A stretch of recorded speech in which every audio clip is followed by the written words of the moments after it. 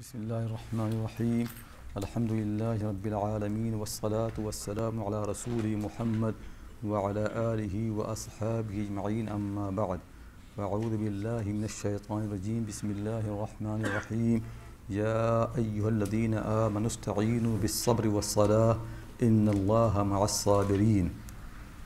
Wa qala ta'ala: Wadhkur ibadana Ibrahim wa Ishaq wa Ya'qub أولي الأيدي والأبصار وإسماعيل واليسع وكل من الأخيار. So my dear brothers and sisters are not here anyway, inshallah. We have to remember them as well. So, Alhamdulillah, we spent few days in the city of the Prophet Sallallahu Alaihi Wasallam, and today, inshallah, we are going to leave this city with the intention to come back again, inshallah. So always when you leave the city of Medina, the city of the Prophet ﷺ, always make intention, oh Allah, make me to come back here again. This should not be our last journey. Many more journeys to come, inshallah, as long as we are alive. And we should thank Allah subhanahu wa ta'ala that He made us to spend time actually nicely here. Because of these classes, what happens is, you can see all the time you're busy. Very little sleep, no time for shopping, no time for walking around. Because if you don't have these classes, because 3 hours in the morning and then afternoon classes, if you don't have these classes, then what you will do in this time? Either sleeping or walking around. So these classes actually, at least they have saved our time from any wasting. And second thing, alhamdulillah, we are learning, and make sure that whatever we learn, write it down. Because sometimes you can see really some of the sentences that teachers teach. You can think maybe it is very simple, but sometimes they are result of long reflections and a lot of learning. So it will benefit you, inshallah, in the future when you teach, and also when you reflect yourself, it will be helpful. So whatever you have been learning, take notes. Don't think that I know it anyway, because you will forget so easily. So and in these classes like tafsir class and the 40 hadith of Nawawi, and even the seerah of the Prophet Sallallahu Alaihi Wasallam, because the way I am teaching seerah, it is not just dates and it actually more how to take lessons from the life of the Prophet Sallallahu Alaihi Wasallam and to make the seerah of the Prophet Sallallahu Alaihi Wasallam more relevant to us. So alhamdulillah, we should thank Allah subhanahu wa ta'ala that He has helped us and He has accepted us to be in the city of the Prophet Sallallahu Alaihi Wasallam. And now we are going to inshallah the city of Makkah al-Mukarramah with the intention of Umrah. We are there, we're going to stay for a few days, and also there will be some classes and learning, inshallah. Try to understand what these cities are and why Hajj and Umrah, they are so important in this religion. So first thing actually is when Quran starts talking about Hajj and Umrah in Surah Al-Baqarah, first time, the whole chapter of Hajj and Umrah, Quran starts with a verse, Ya ayyuhalladhina amanu ista'inu bis sabri was salah. O believers, O those who believe, seek help with the prayer and with the sabr. The thing really is the life of the believers are summarized in 2 actions, salah and sabr. And the whole religion is just details of the salah and sabr. And Hajj and Umrah, they are training of the salah and sabr. Because Ibrahim alayhi salam has been chosen, after long, because Ibrahim alayhi salam is the first major messenger and prophet alayhi salam, who from very beginning have been thinking. And Allah subhanahu wa ta'ala says about Ibrahim alayhi salam that وَآتَيْنَاهُ رُشْدَهُ مِنْ قَبْلِ. We gave Ibrahim alayhi salam the wisdom from very childhood. So when he was a child, he was a thinker. He was not like other children to waste his time. All the time thinking, understanding properly. Grown up in a family, but he is able to think different from them. Because when you grow up in a family, among a people, then you never think really, why people doing something, but it's a habit. So like for example, people who have grown up in Indian subcontinent, they see everybody going for the prayer, they have hat, topi. So they grow up with this, they become learned people, they become doctors, engineers, they become alim, they become maulan, they become it remains all the life in their time that when you pray, you must have this hat. They never question really why we do this. Is it really sunnah? Is it really from the Prophet Sallallahu Alaihi Wasallam? It never comes. Even the people who are ulama, they're mashallah. And then after that, if somebody teaches them, they cannot accept. So what is the reason? Reason is because people don't think. People don't think differently. People don't question things. Ibrahim alayhi salam's praise in the Quran is that he was able to think. Means his father used to make idols and worship them. Ibrahim could ask question, why these idols? Why do you worship them? How they benefit you? And he not only could question, he asked, he really raised a question.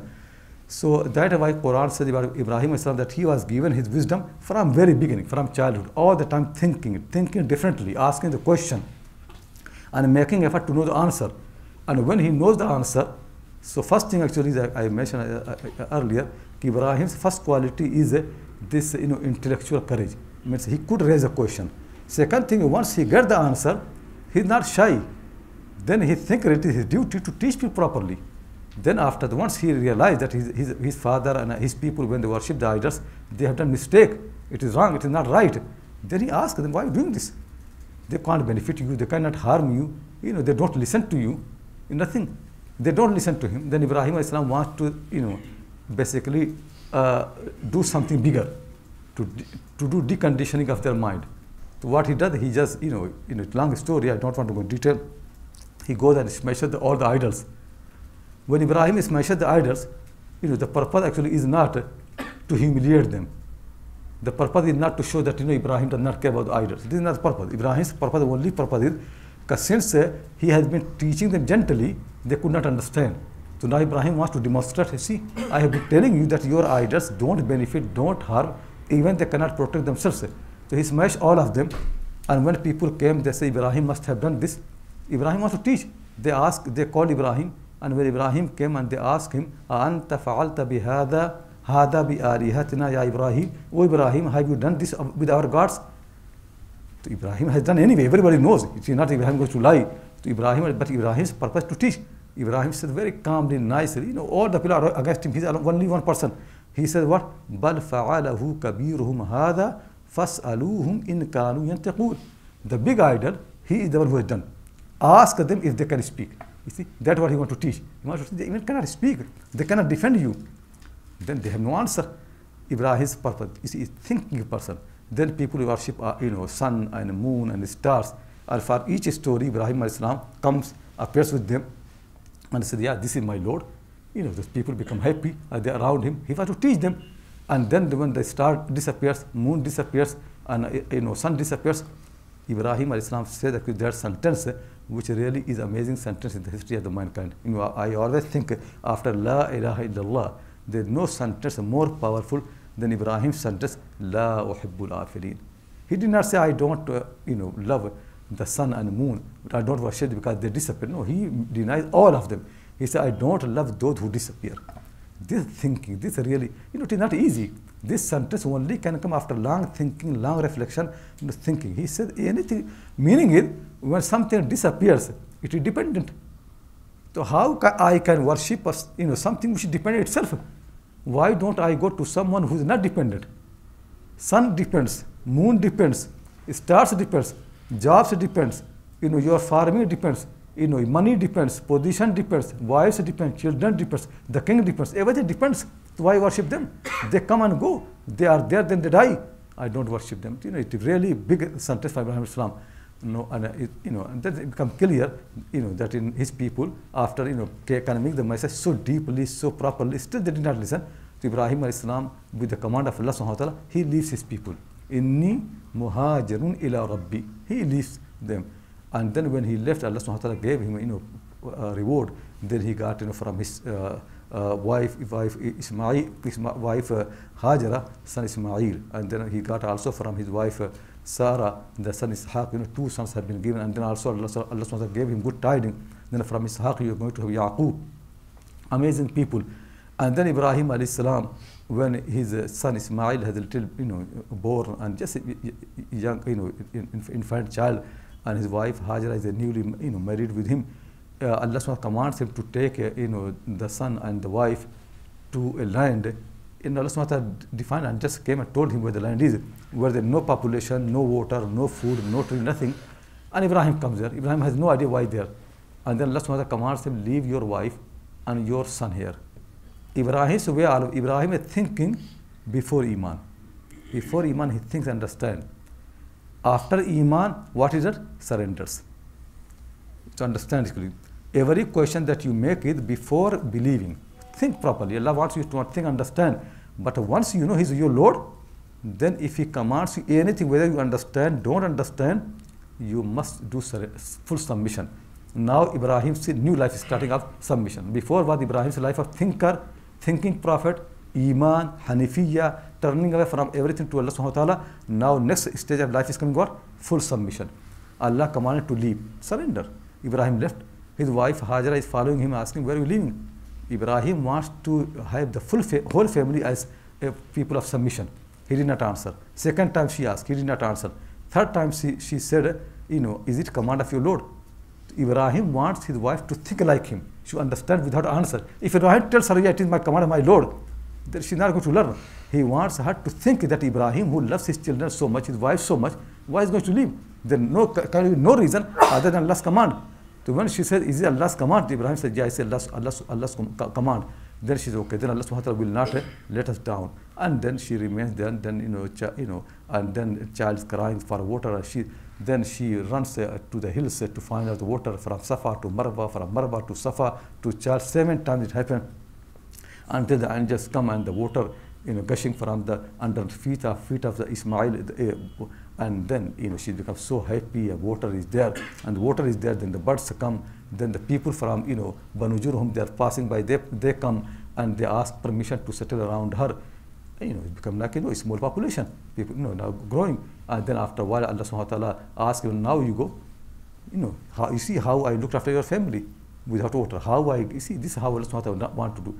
Then Ibrahim al-Salam comes and child is grown up. Now last final test for Ibrahim after submission. Then Allah said to Ibrahim, go and slaughter to your son in dream. But Ibrahim, full submission. If we see dream like that, we say no, dreams have meaning. Dreams don't mean really go and slaughter. Dream mean full obedience to Allah subhanahu wa ta'ala. But Ibrahim take the dream literally, and Allah loves this from Ibrahim. Ibrahim was so intelligent, so clever, but in submission, he followed literally everything. In our time, what people do? They fiqhul maqasid. If Ibrahim was faqih maqasid, what he should do? He said, no, everything has maqsad. Child is born for a maqsad, for a purpose. We should look after him. Sacrificing child means to devote him for the religion. But Ibrahim did not love this fiqh maqasid. Ibrahim was full submission, literally following Allah's command. And Ibrahim also could say, dream does not mean to do now. It could be after 10 years, 20 years. Not today, but same day. But Ibrahim also wants his son to be with him. So he asked his son Ismail that this I have seen in my dream. What do you think? So do you think if Ibrahim's son said, oh, my father, don't kill me, he's not going to kill him? No, he's going to do anyway. But he wants Ismail also to have same belief. Ismail said, oh, my father, you do, what you have been commanded. You will find me among sabirin. This really sabr, patience. So then Ibrahim al-Salam does, and Allah subhanahu wa ta'ala listened to him. Ibrahim's secondary life is the whole thing. Iman, and then Islam, submission. And Ibrahim's Islam has got 2 main parts, Salah and Sabr. Sabr, you can see his life, leaving the wife, and wife has Sabr, the son has Sabr, and the main Sabr of the son is he's being slaughtered, and he said, you will find him among the Sabirin. And Salah of Ibrahim, how you can see? Allah commands Ibrahim to build the house. Ibrahim builds the house for the people who do prayer, and tawaf, and qiyam, and ruku, and sajda. When Ibrahim built the Kaaba, then he realized now he's going to be commanded to settle here. He knows very well. Then he made dua, oh Allah, make my family, part of my family to settle here. So Ibrahim's family, basically Ibrahim's family is an example for all the believers for both things, for Iman and Islam. And in Islam, his family is example for what? For Salah, doing a relation with Allah, deep relation, not superficial relation. All the time, just submission to him properly. Ruku, sajda, tawaf, i'tikaf. Quran mentioned, build my house for the people who do tawaf, for those who do i'tikaf, for those who ruku and sajda and qiyam. What qiyam, ruku, sajda is? All that attending, standing in front of your Lord. Ibrahim has been commanded. So this is training of the Salah. And the Sabr is this struggle. A place where there is no water, no food, he can stay there for the sake of Allah subhanahu wa ta'ala. That's why we are commanded to do Hajj and Umrah. Why? To remember Ibrahim's sacrifices, to remember the story of the Sabr and Salah, which was established because Allah subhanahu wa ta'ala accepted. And then Prophet Muhammad sallallahu alaihi wasallam, he followed the footsteps of his father Ibrahim, and he also does same thing in the sabr and salah. So basically, Hajj and Umrah, they are training of what? Salah and sabr. That's why the chapter starts, Ya ayyuhalladhina amanu ista'inu bis sabri was salah. This whole chapter of the Hajj and Umrah is what? Salah and sabr. Because it is just submission to Allah subhanahu wa ta'ala. And you can see the believers don't care what they're wearing, unsewn clothes. Nobody does like that, but the believers do like that. They don't, they don't care about anything. And then, before even coming there, they make prayer, they keep saying, part of submission, labbaik, Allahumma labbaik, labbaik la sharika lak, labbaik, inna alhamda wa ni'mata lak, wa mulka la sharika lak. Why these sentences? To announce the submission, to make very clear, because submission from heart, but when you say with the tongue, it really goes deep. So these sentences are for submission. Oh my Lord, we listened to Ibrahim's call, and now we are here. Because labbaik means what? Labbi means when somebody calls you and you say, no, I'm here, I'm listening to you.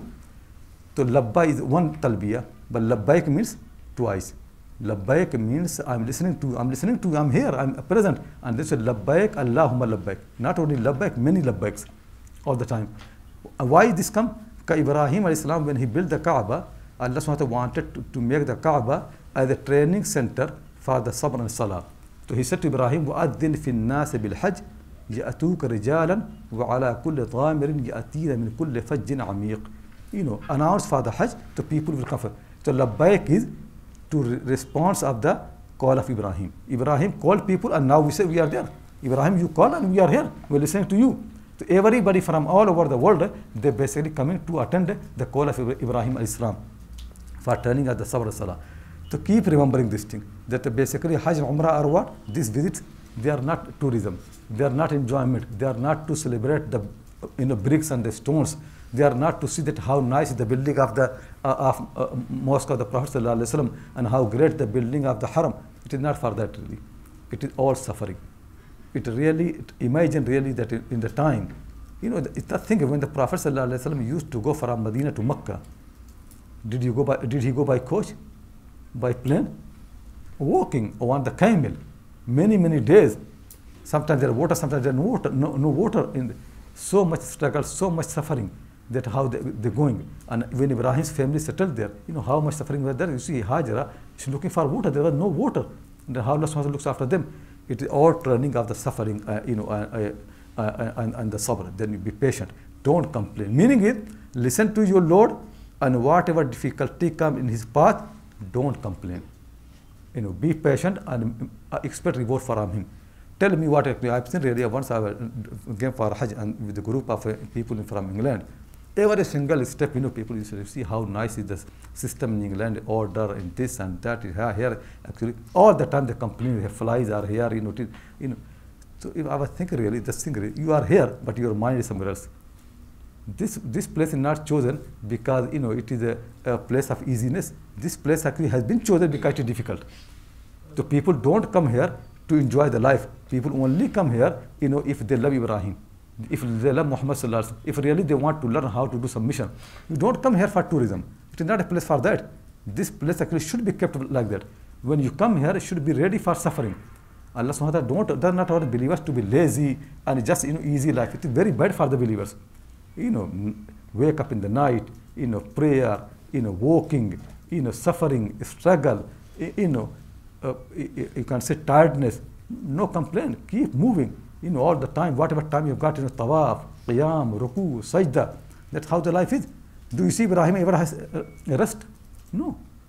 How much Ibrahim has traveled, can you imagine, on his feet?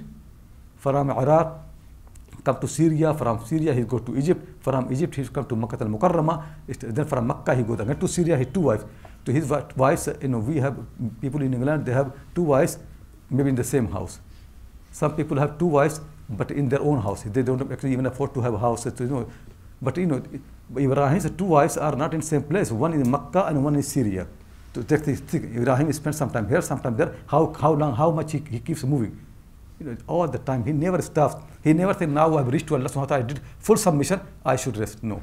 Allah subhanahu wa ta'ala make him imam. to understand properly, Hajj and Umrah really are not tourism. It is not really, it is really this from your heart. When you say labbaik, think properly that Ibrahim called me and I'm listening to him. And the call was for what? For training of the sabr. To be patient, I have patience. Don't complain. Tell me clearly when you protest in London. Isn't complaint? Protest actually is complaint. Protest is from shaitan. Ibrahim never protested. Ibrahim's way has been do what is best, and what if you don't get what you want, ask Allah. Ibrahim never asked people. Ibrahim's children ask people. Ibrahim's children beg people, give me peace. Ibrahim's children only ask peace from Allah subhanahu wa ta'ala. Ibrahim's children don't ask anybody else, don't beg to anybody. Ibrahim does not come to kings and ask him. Ibrahim never begged anybody. Ibrahim's way always have been inni wajjahtu wajhiya lilladhi fatara as-samawati wal arda hanifa. I have directed my face to one who created the heaven and earth. Not who is the king of a small tiny country. No, the one who created the whole heaven and earth. Hanifan, and I turned to him from every single thing else. That's what Ibrahim did. And now Ibrahim's children, they want to protest. They want to make march. They want to make peace march. They want to beg for the peace. Think properly. Ibrahim's children are not for that part. Ibrahim's children are to listen to their Lord, and if difficulty comes, they have sabr. They are patient, and then the Lord rewards them. Ibrahim did not establish any kingdom or empire, no. But what Ibrahim established really is much bigger than kingdom empire. Like Ibn Taymiyyah rahimahullah ta'ala, somebody complained to the ruler of Syria that Ibn Taymiyyah is gathering his followers to take the kingdom from you. So he called Ibn Taymiyyah rahimahullah ta'ala. Ibn Taymiyyah said to the king, do you think I am going to take your kingdom? Your kingdom and kingdom of all the Mongols is not equal to me even for 1 pence. Do you think I am going to take this? What Ibrahim has, it is a million times better than the kingdom of any king. Kingdom of Sulaiman alayhi salam, any kingdom. If you follow Ibrahim, what you get really is no king can get. This depth of the relation to Allah subhanahu wa ta'ala. It is so deep, really. Imagine. So when you go to Umrah, it is not simple theoretical. It is really much deeper. Meaning is now you want to establish relations with Allah subhanahu wa ta'ala, and if difficulty or problem comes, don't complain to anybody.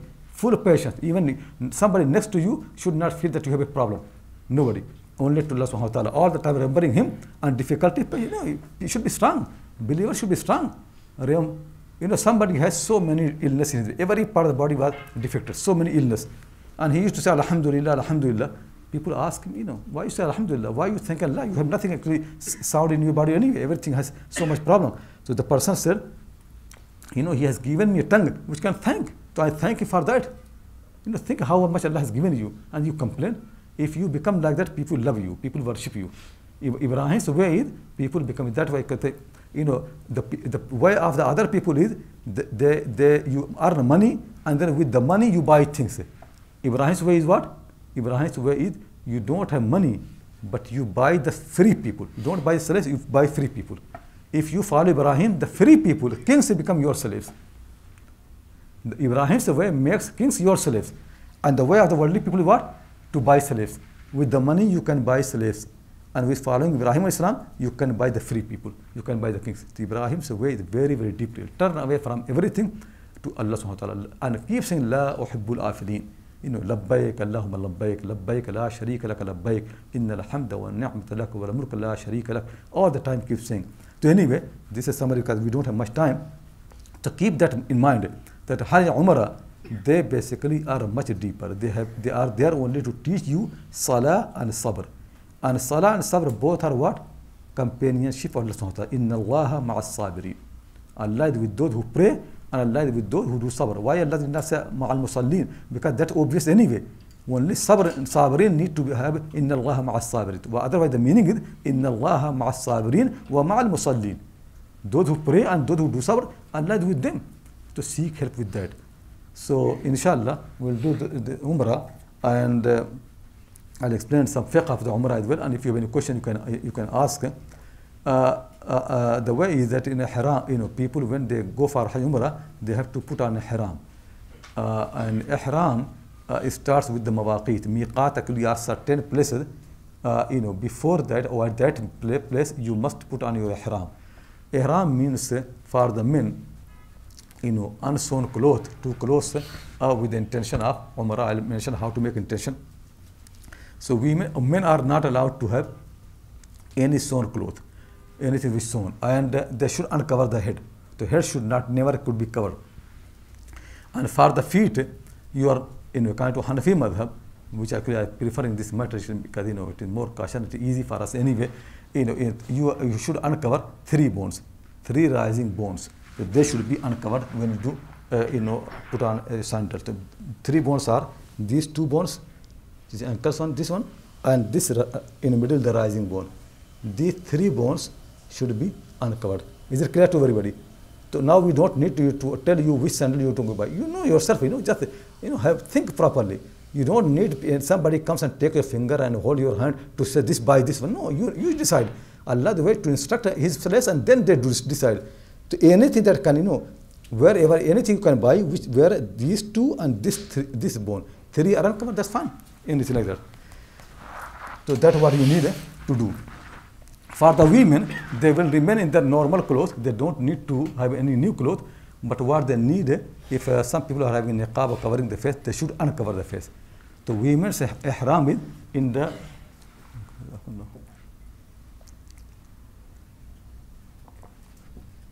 women's ihram in the face. We will advise people, for the men, for the women it is easy, for the men we advise because if you go to miqat and then you start opening your suitcase and this and that will take a lot of time. The best thing really, come after Dhuhr prayer, put on both sheet, and put your clothes in the suitcase. Then you don't need to in miqat to take off all those. The best thing really is put your sandal from here and your clothes of ihram from here. Don't make intention. That's what you do. And then after we leave, we come to Dhul Hulayfa. Dhul Hulayfa is the miqat of the people of Medina. So the Prophet ﷺ has made miqat for everybody, for every place. For Iraq, the miqat is Dhatu Irq. For Sham, miqat is Juhfa. For people of Yemen and those who come from that, miqat is Yalamlam. So for every place he make a miqat. Miqat of the people of Medina is Dhul Hulayfa. Now it is called for a long time Abiyaru Ali. So there used to be some wells that people named Abiyaru Ali. So it be Abiyaru Ali or Dhul Hulayfa. There is now a masjid and there are a lot of bathrooms. You can have shower. So when we arrive there, you can go there and have shower. Put on. Since we are living after Dhuhr prayer, so it is better here. Though we combine between Dhuhr and Asr, usually when we travel, so I advise people don't pray Asr here, because after Asr prayer, any nafil prayer is makruh. So what and it is good to start with ihram with the prayer, 2 rak'ah prayer. So I advise pray your Dhuhr prayer and nothing else. And then when we arrive there in Dhul Hulayfa, there we can pray in Jama'ah, our own Jama'ah, 2 rak'ah Asr. And after Asr prayer, then we make intention for ihram. Is it clear? So before ihram, before intention, you can use soap, you can use perfume, you can use anything. As soon as we have done 2 rak'ah prayer and after the salam, we will make intention. So you will say Allahumma inni uridu al-umrata, I want to do umrah, fayassirha li wa taqabbalha minni. Oh Allah, you can say in English language, oh Allah, I have intention to do umrah, so make easier for me and accept from me. I mentioned yesterday, the niyyah is always in Islam from the heart, no doubt about that. So this is not actually niyyah. What actually happening is, in Hajj and Umrah, we want every single part of the body to confirm what we're doing. The body is confirming by cloth, the heart is confirming, mind is thinking, and also tongue. Tongue should say that, I'm going for Hajj and Umrah. Everybody declare this and say labbaik loudly. All the people around you know. That's why it is very important that declare it from your tongue. So people should say with the tongue. So it is not because of intention. It is basically to everybody know that you are not, because in the past, when people know that somebody is in ihram, they would not attack the person. They would be thinking is safe. So this actually was declaration. So that's why in the Hajj and Umrah, okay, listen, there will be inshallah time for question, because people need to mic and all this. Sorry? Or because so Allahumma inni uridu al-umrata, or you can say inni uridu al-umrata lillah, or Allahumma inni uridu al-umrah fayassirha li wa taqabbalha minni.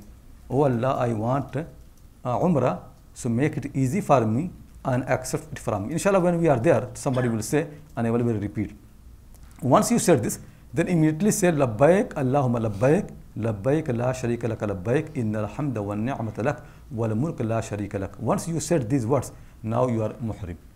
Now you cannot apply any perfume, and men cannot wear any sewn cloth, and men and women, they cannot have any relation, and desire of the sex, it all forbidden from that time until people come out from the ihram, and all the time keep saying labbaik, especially when you see other people in ihram, say labbaik loud, make it clear. If it's little loud, not very loud, but should be listened by other people. They know you are in ihram, and whenever you climbing hill, say labbaik. When you're coming down, say labbaik.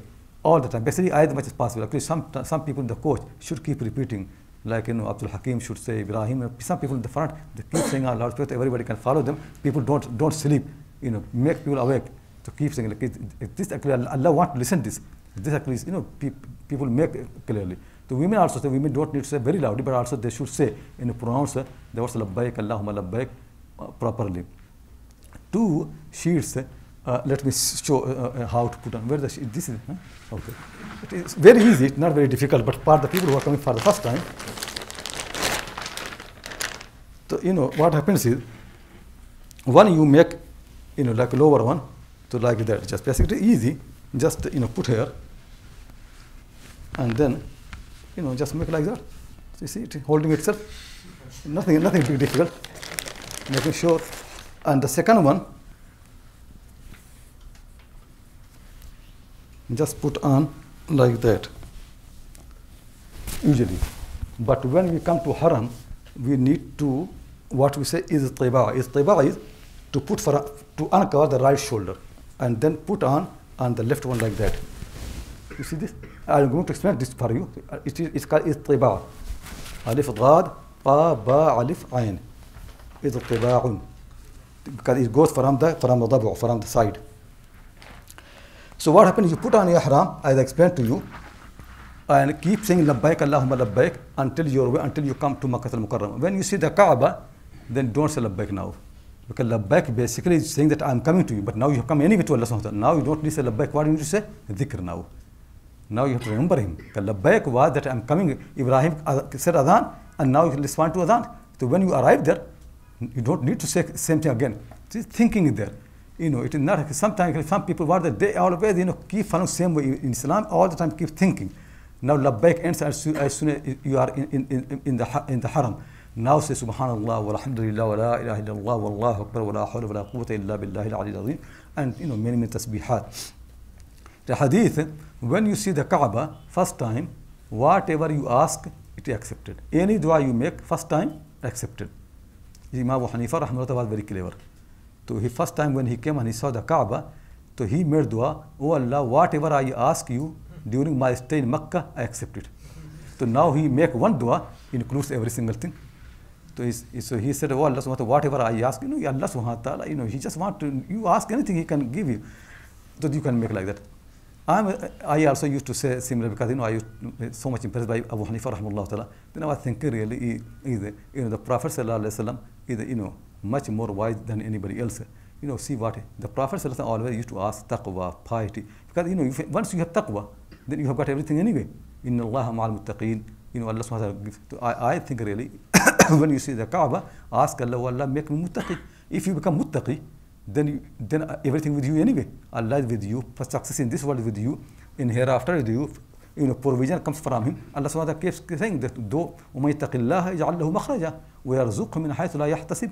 Those who are muttaqi, Allah subhanahu wa ta'ala gives them from where they cannot imagine. And in Allah ma'al muttaqeen, Allah is with the people who are taqwa. Anyway, you can make any dua. You can make dua for Rabbi ja'alni muqim as-salah. Oh Allah, make me to establish the prayer. Because once you establish the prayer, then Allah is with you anyway. So whatever, and also you can see many other things you can. But it is bad for the believers just to ask a small thing. That, oh Allah, give me a wife or something like that. A small thing, because that he gives anyway. You can ask also that, but ask a big thing, because once he loves you, then he can give you to anything. So don't ask a small thing. That like Tabligh Jamaat people say, buy the cow for milk, dung will come anyway. Don't buy the cow for the dung. That this cow has more dung, so I buy this cow. No, buy the cow which has more milk. So when you come there, this, and then no doubt we're going to start tawaf. And tawaf will start from the black stone. It is sunnah to kiss the stone and then start tawaf. And start tawaf goes right way.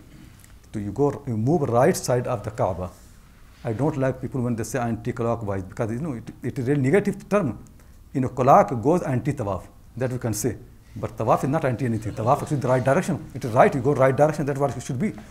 I don't like these books when they write like that. Very, very bad way. Simple thing is, you take the right of Kaaba. Simple. That's how in Islam is. Everything right. So you start from the black stone and you move on the right of the Kaaba. So either you kiss. It is crowd. You cannot kiss. You can touch. If you cannot touch it, so at least the person sometimes used to touch with something else in his stick or something in his hand. If you cannot do anything at the moment, so at least point to it like that. I say Bismillah, Allahu Akbar, and then right, and keep doing dhikr. Don't take photos and all those, because you are with Allah subhanahu wa ta'ala. Urwa ibn Zubair said, once Abdullah Umar was doing tawaf. I also was with him in tawaf. So I said to Abdullah Umar, in tawaf, I said to him, I want to marry your daughter Sauda. So Abdullah Umar did not answer me, so I was disappointed that he did not listen, he did not actually accept my proposal. And then after Umrah, I came to Medina, so he met me somewhere. So he said, you remember that you mentioned to me the name of my daughter Sauda when doing tawaf. But in tawaf, kunna natakhayalullah ta'ala. In tawaf, we are seeing Allah. Allah was there. So I did not like to say anything. But if you still want to marry, then I can marry her.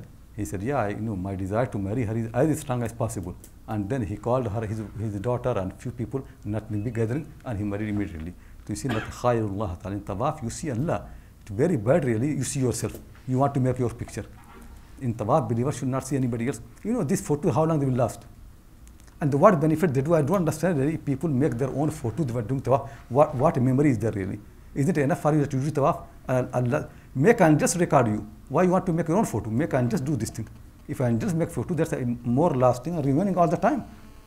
Unnecessary really, wasting the time. Just keep doing tawaf and Allah subhanahu wa ta'ala, and remembering Him and thinking properly, house of Allah subhanahu wa ta'ala. And alhamdulillah, actually among all the things in the Hajj and Umrah, the best thing I like is tawaf really. Tawaf is so nice. So first, when you go to the corners of the of the house of Allah subhanahu wa ta'ala, the Kaaba, the four corners. So one is where you start, that is Ar-Rukn Yamani, and where Hajar al-Aswad is. Then you go and that is Ar-Rukn al-Iraqi. Then you have Ar-Rukn al-Shami. Then you have again Ar-Rukn al-Yamani. The two Rukn, they are Yamani.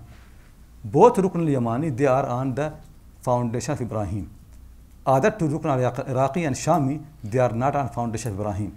Actually, foundation of Ibrahim was a little bit more. But Quraysh did not have enough money, so they basically built Kaaba less than what it was. So that's why the Prophet ﷺ, whenever he did tawaf, he only kissed two rukn, Yamani one. So when you kiss or you do istilam, istilam means touching or kissing or pointing. So when you start from the black stone, that's Rukn Yamani. Then you come to Rukn Iraqi, then you come to Rukn Shami. Then again you come to another Rukn, that's a Rukn Yamani. There you also should do istilam like that. And then you come to this Rukn Yamani, where Hajar black stone is. Both are Rukn Yamani.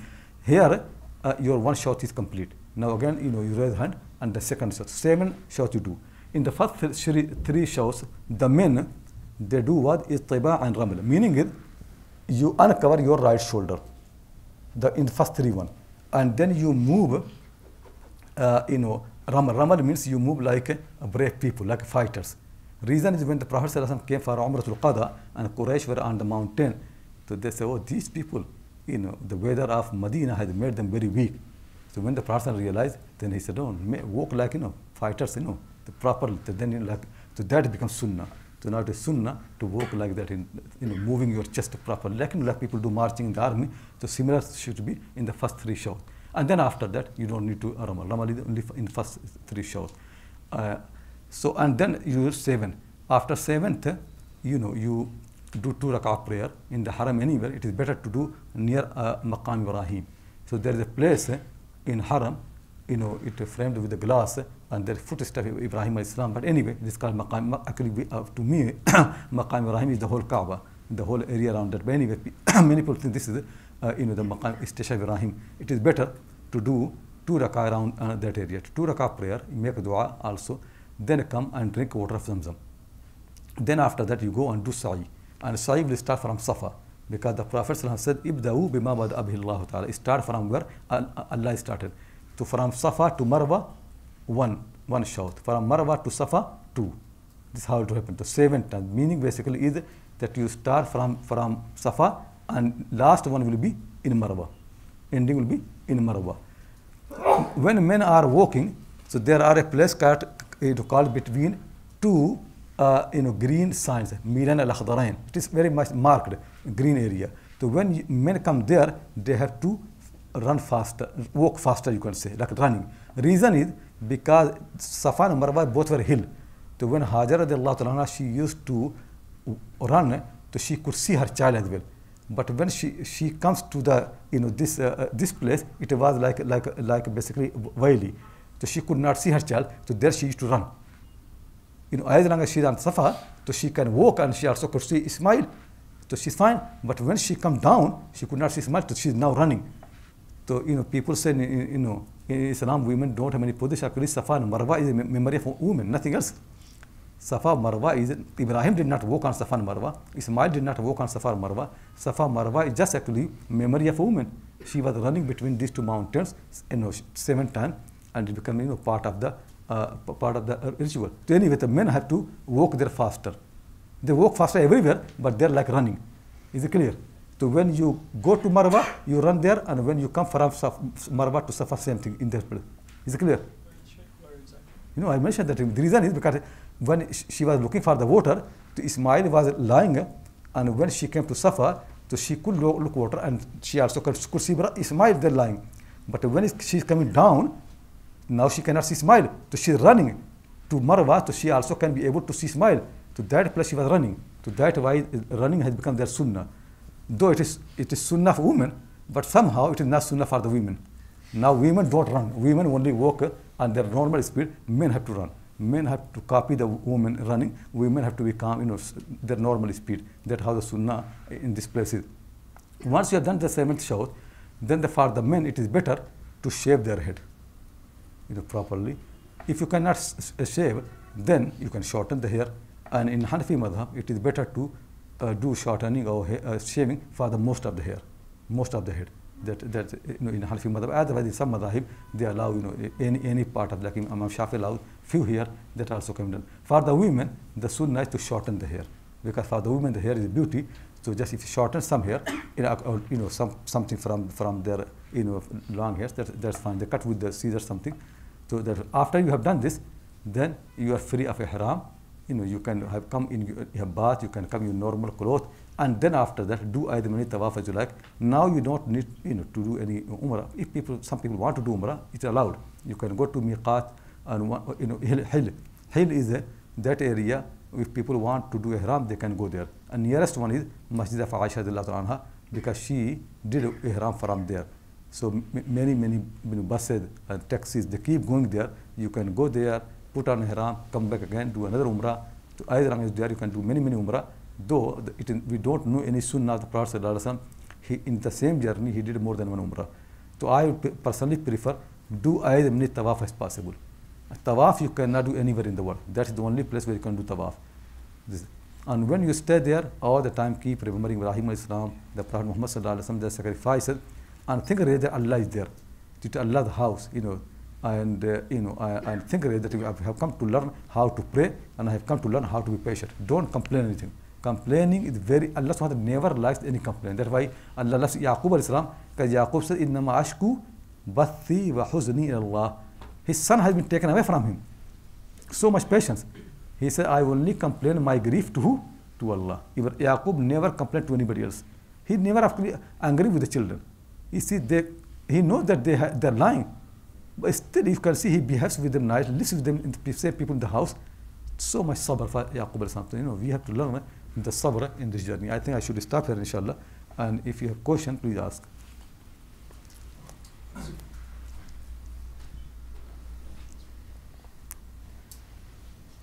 Just manage this. So just when Brother Salah finishes, raise your hand and I'll bring you to go. When we say labbaik Allahumma labbaik, can it be said in unison, or I've heard that's not allowed, where everyone says it together? No, I can do that. Sometimes people can remind. Don't make any habit, because it compels you to go to the all Jama'ah anyway. So you can see on your own, you can see with the Jama'ah, but don't make anything, Jama'ah is one thing it reminds. So sometimes they should say the people awake, and then everybody says. Then when again starts sleeping, then somebody else again starts saying. So by doing again, people awake. Keep awake. Otherwise, people forget. But don't make anything habit. Assalamu alaikum. I wanted to ask that when we go to Dhul Hulayfa, we will do Salatul Asr 2 rak'ah. Yeah. And then after that, the niyyah. There's no reason to do any additional, or before the Asr, any special 2 rak'ah or nafil. No, the thing is, ihram should be done after any prayer. Any prayer. It's further prayer, or if there's no further prayer, then nafil prayer. So once we're going to do further anyway, so what will happen? So we can say that everybody waits there. Once everybody has done wudu, we do prayer together and we make ihram together and come out. Otherwise, it will take so long time if everybody do themselves. It takes time. We have to be quick, we can reach to Makkah al-Mukarramah earlier. They can do tawaf and sa'i quickly, and they can sleep in the night.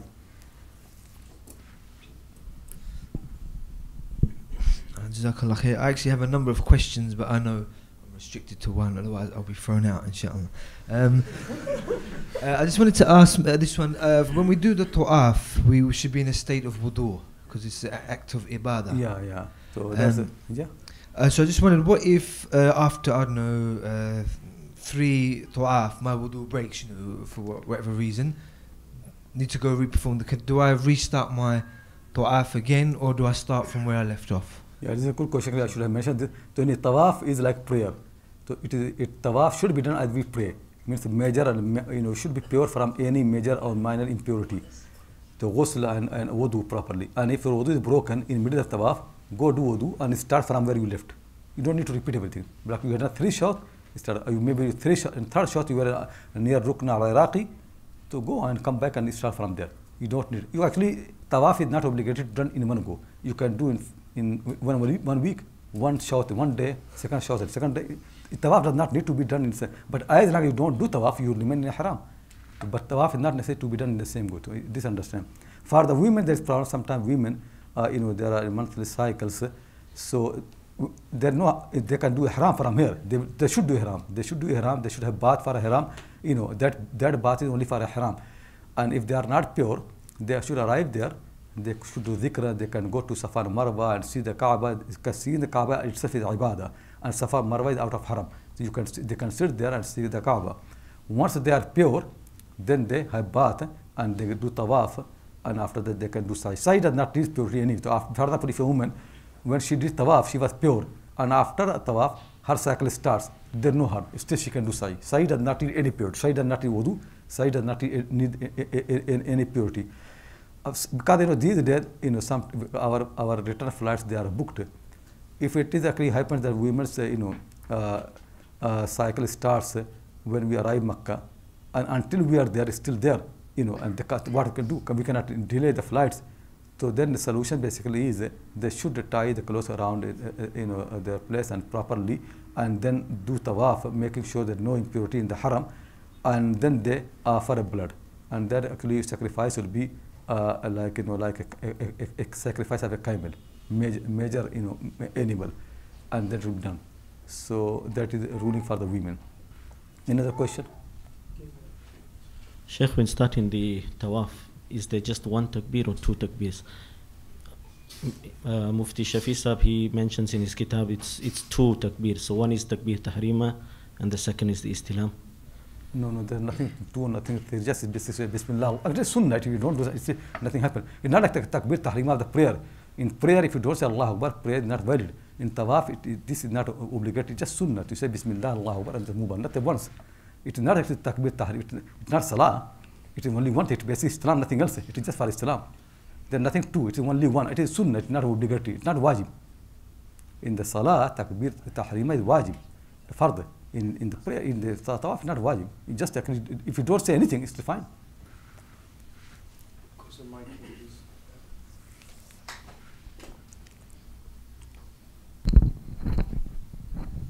Assalamu alaikum. Is there any significance of the 7 circuits? Someone told me to ask. Is there a significance to the number? Oh, number. Number actually are very important. Understand, as I mentioned, really is that one number is only for Allah subhanahu wa ta'ala, and the second is completion. for for other than Allah subhanahu wa ta'ala. Two numbers make completion. And if you made the third one in the middle, so it is more complete, because then you have 1 and 2 and something in the middle. Because something in the middle, it actually is connected with the both. It is more complete. Then you add one more, it becomes 2 pairs. It is even more complete, to 4. And if you make something in the middle, to 2 or 2 and then 1 middle, 5, it is more complete. Then you can see the prayer time the prayer 5 times. Okay, more complete. But rak'ah the prayer is not 5. Rak'ah the prayer is either 2 or 3 or 4. So you can see prayer actually resembles all the completion. First complete number is 2, second complete number is 3, third, fourth complete number is 4, and after that is 5. It goes to all those. In other than prayer, what happens is the completion of goes beyond the 5, and beyond 5 what happens? You add one more, 6. But 6, since having something in the middle always is more complete, so that's why you can see in many methods in Islam 7 number important, because 7 number basically means you have got 6 a complete number and then something in the middle which makes it more complete. So that happens many methods. And also what happens when you have 7, it also gives you impression it is not complete. It needs one more. So you keep doing more and more. So you do one tawaf, it's not complete. Do again, more, second tawaf, third tawaf, fourth tawaf. So when Allah subhanahu wa ta'ala wants ibadah to be done more and more, He makes them odd number. After completion, odd number. So 5 times prayer, then you think, oh, it's 5 is not complete. Let me do more nafil, more sunnah, more prayer. So He wants you to get sense of completion, but also sense of incompletion. Once we come back to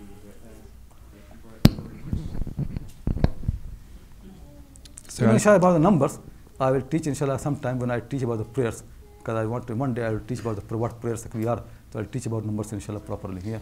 It's just a quick question. I don't think I quite caught what you said. But so is it each time you're passing the black stone, you raise your hands and say Allahu Akbar? Yeah, it's still but it is not not obligatory. It is sunnah. It is mustahab, recommended, but it's not obligatory. If you don't do anything, nothing happens. And the corner before that, I can't remember the name. Do you also? So you also do istilam there. You also raise your hands and say Allah. There. Yeah. Okay. 2 rukn only have istilam, because both ruknas had all 4 pillars been on the foundation of Ibrahim, then the Prophet would have done istilam of all 4. But since 2 of them are not his foundation, so no point to touch just wall. So he was touching the corner of Ibrahim. He only touched the 2 corners, not the other 2. I think just want to add on this. There are lights, I think blue or green lights. So if you can imagine, this is the Kaaba. So if this is where the black stone is, and this would be the other Rukn Yamani. And so there's lights kind of hitting others. So even if you can't see the black stone, it's quite difficult to see, to be honest. Just follow the lights. It's like a laser beam light. So that will make it easy for you. So actually use the mic. You will also see when the people come to the black stone, people slow down. You can see really, that's the place where everybody slow down, because everybody is stopping there. Just, you can inshallah see there. Shaykh, you mentioned about the istislam on the Rukn Yamani before the black stone. Yeah. And you said that you can even kiss this corner as well. Yeah. When I was here on Umrah previously, there was a man with a big beard who had chosen to stand there, and when everyone was kissing that corner before the black stone, he was basically telling them off and shouting at them. And no, not that. I think other corners, not that corner. Not that corner. I don't think it was that corner. People do Islam anyway. That I remember. People do touch and kiss. That. Because people were doing this, yeah. And he was saying no, and he seemed to think this was they thought it was the black stone or something, or so. You've not heard of this? Okay. I don't know if somebody do like that. But anyway, what I know is Islam is for both rukn. Yes, so it's okay. Yeah. Alhamdulillah.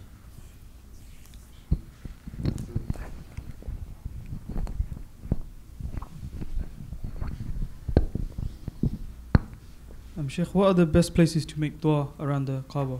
Is there any specific areas? Yeah, can do. Actually, the Prophet ﷺ, it is basically house of Allah subhanahu wa ta'ala.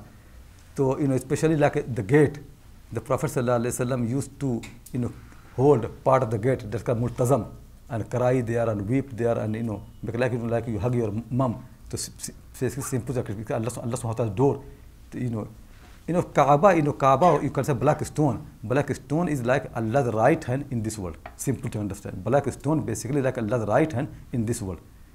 So it is in the Kaaba. So you just want to hold it. You just want to touch it. You want to kiss it. This is what happening to the Kaaba. The whole Kaaba actually, any place people can kiss, people can do because it's Allah's house. So that's what the meaning is. But it's simple, no doubt really that we do this because Allah subhanahu wa ta'ala allowed us. Otherwise we worship Allah subhanahu wa ta'ala. We're not worshiping the house. Worshipping Allah subhanahu wa ta'ala. House is basically like our point of reference, you can say. But worshipping Allah of Allah subhanahu wa ta'ala, it is like Qibla. House is Qibla. So like Iqbal says in one of his poetic verses, Qibla ko ahl nazar Qibla numa kehte hain. The people of thinking, they think Kaaba is not the Qibla. It actually guide to Qibla. Qibla is Allah subhanahu wa ta'ala. So when you are to Qibla, this is actually only guide to the Qibla is Allah subhanahu wa ta'ala, no doubt. He's the real Qibla. Brother Irfan asked a question earlier on. If Hatim was part of the Kaaba, why can we not face it and pray Salah? So the thing is the Hatim, since it has been from the time the Prophet ﷺ has been out of the Kaaba, not in the Kaaba, so you must make effort to face the building, not the Hatim. Though it actually we believe that it's part of Kaaba, because that actually is always doubtful. Because since Allah subhanahu wa ta'ala made this happen, so now Hatim is not part of the Kaaba anymore. Though it should be. So people don't allow Fuqaha don't allow just to face the Hatim. You have to face, if you are Hatim, face in a way you can face part of the Kaaba as well. Actually, the people say there is hikmah in keeping the Hatim like that. So because most believers, they are not allowed to enter the Kaaba. Now because of Hatim, you can go in Hatim, it is like playing the Kaaba. So for them it is free. But because since it has been left out, so now on its own it is not Kaaba. It was part of the Kaaba, but not anymore. I was once told by an auntie that where the Kaaba is situated, straight above that is the Arsh of Allah. Is this true? What of Allah? Arsh of Allah. Arsh of Allah. Is this true? I don't know. Because the thing is, Arsh of Allah is encompass the whole universe. Anywhere you see above that Arsh of Allah, because wasi'a kursiyyuhu samawati wal ard. So his the kursi encompass the whole universe. It is basically around every single thing. You can see the heaven, first heaven, second heaven. Al-Baytul Ma'mur. Yeah, there is a place which angels do tawaf. Yeah, that actually above the Kaaba. Yeah. So it is like this Kaaba and another Kaaba. That Kaaba is for angels. Al-Baytul Ma'mur. That is where angels do tawaf. It is people say it's straight above that. Yeah, Al-Baytul Ma'mur. Yeah. Assalamu alaikum, Shaykh.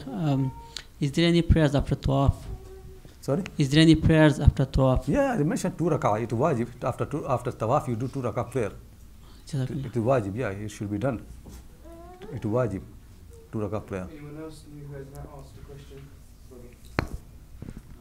Who else? Sorry, before we repeat the people, is there anyone else? No, I understand that.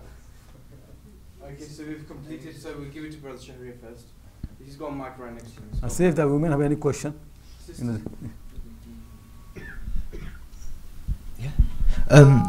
Sorry, inshallah. While we're in a state of ihram, we know we can't, put perfume on, cut our nails and cut our hairs.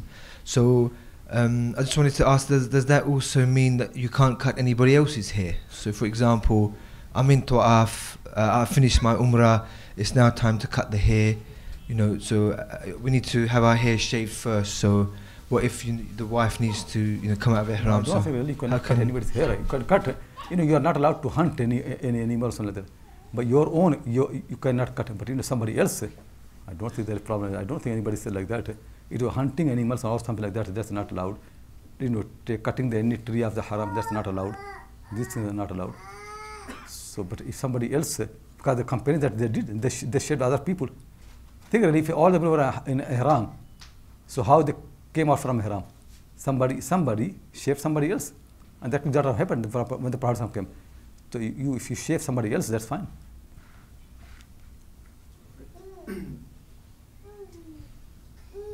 Sheikh, can you explain what's allowed regarding to certain things people sometimes use to keep up the ihram? So some people use the money belts to keep it on. Some people I've seen before, like people use big safety pins for the top ones to keep that together.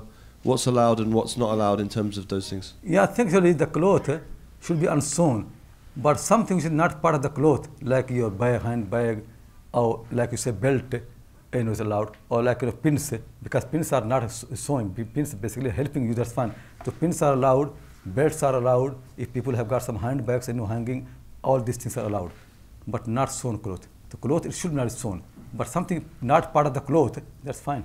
That can allowed. The belt always have been allowed because from very beginning, because people used to have money, they can't live anywhere, and that time people did not have hotel. If they leave money somewhere else, somebody will steal. So they used to have this belt. The belt actually came from now. They used to call it himyan. The himyan always have been allowed. You can have belt. Yeah, sometimes for some people it's very difficult to tie it properly. If you cannot tie, then you have belt. And if you come to Dhul Hulaifa, when Abiyar Ali, they're selling, they sell these belts there. You can buy the belts there. You can buy belts here as well, anywhere. So if some people cannot tie properly, then put on the belts, inshallah. Are we allowed to wear watches and rings? Say what? Are we allowed to wear watches and rings? Yeah, watch is fine, because it is something, it's not cloth. So that's allowed. Watch is fine, yeah. Anyone else got questions? Watch, a ring, things like that, they're fine. Assalamu alaikum. Just, I think for those who are doing Umrah for the first time, I think there's one common problems they have is when they do tawaf, people forget on which number they are. Sometimes they forget if they're on the second one or the third one. What should they do? Yeah, that's very important. Make sure they don't forget, because it's very important. So count. Make like once you have done one, just put on one finger. Put your hand on one finger, the second one, second finger, third finger. 4, 5. Then make something like that. Be something take. You have to count. But anyway, if you forget, then we go to the least number. If you say we're sixth or seventh, to make it 6. That way we allow to when this matter happen. If you think more likely 7, then fine. If you don't think which one is more likely, then go for the least number. If doubt between 3 and 4, make it 3, and then do the 4 and 5 and 6, 7. But people should make effort really remember that what you're doing, which short you are. Is it clear? Any more questions? The salah after the tawaf is wajib. Can you perform the salah after Asr and after Fajr? No. Yeah, the salah actually should not be done in makruh time. So you have to wait. According to Hanafi madhab, salah never should be done after Asr or after Fajr prayer until sun rises properly in midday, or the time which is makruh. This salah should not be done. So if people have done tawaf and the makruh time comes, wait until the makruh time has gone, then you do your salah 2 rak'ah.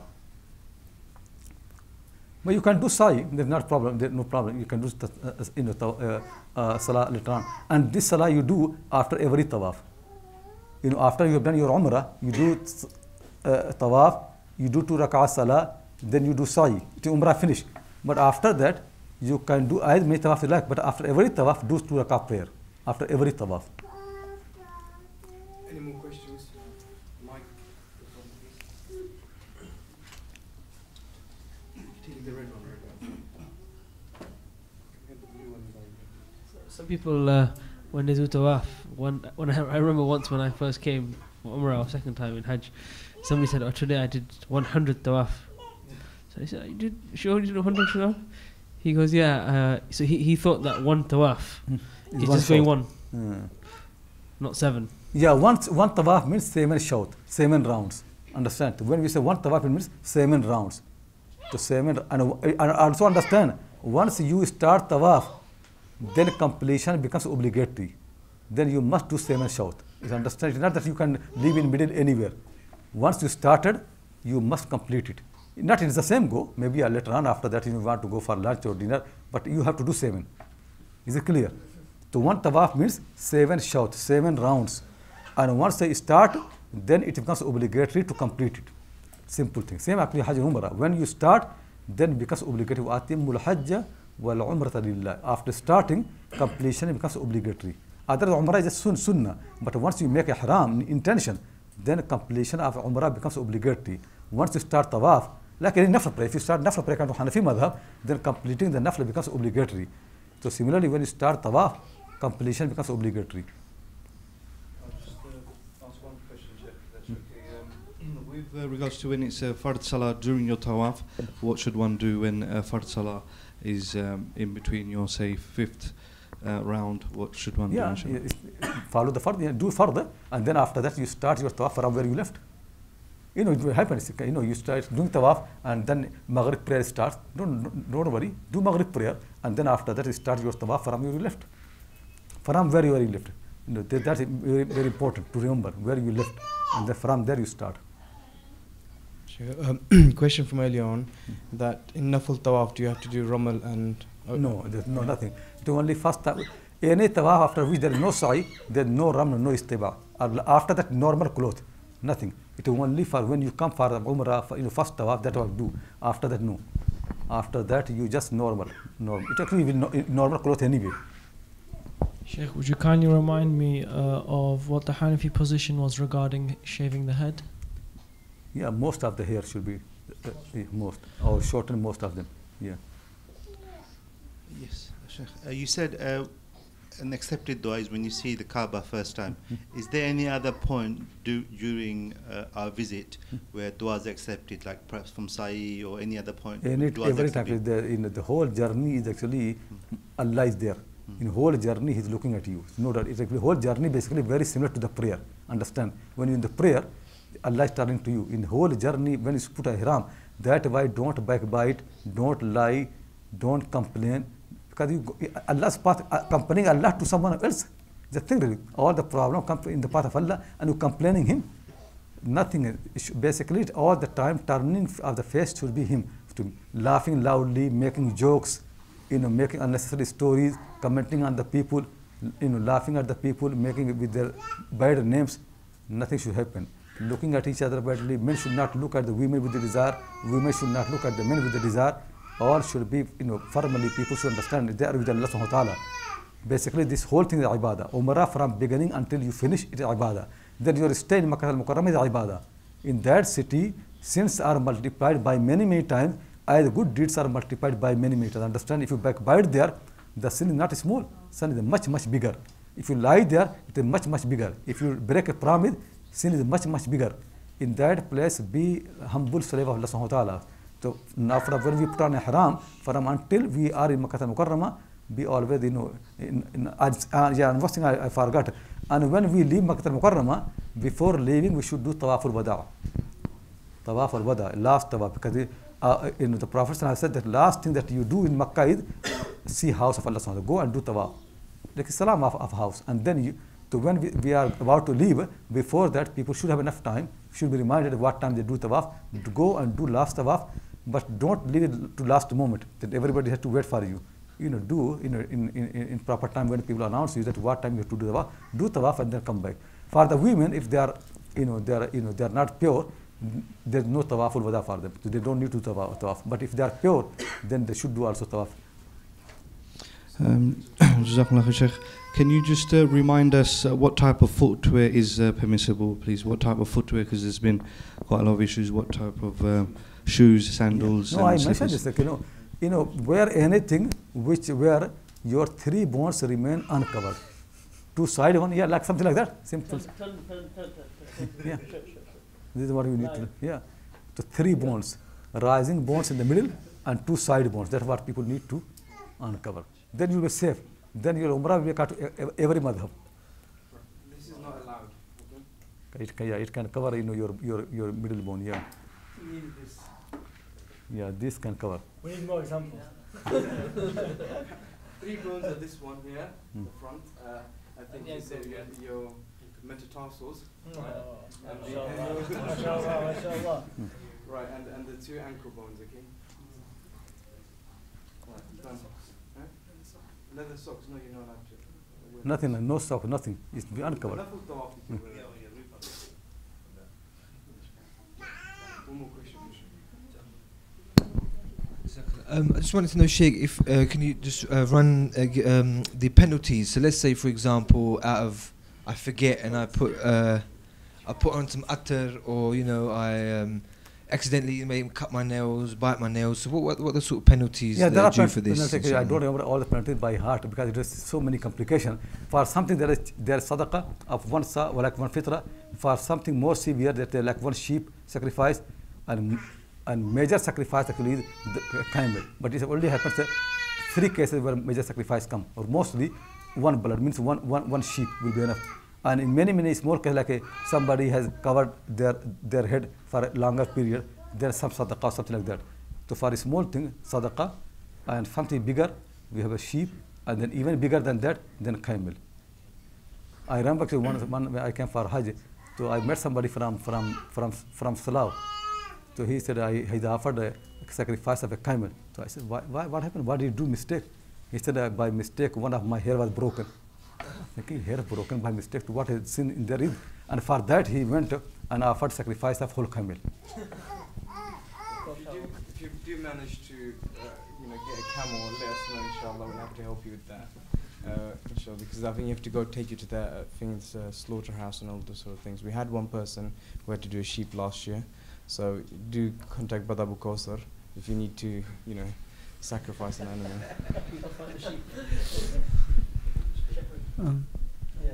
Shaykh, if from a previous Umrah now you realize that you made a mistake, should we do the sacrifice now? Yeah, sacrifice should be done in a haram to any time.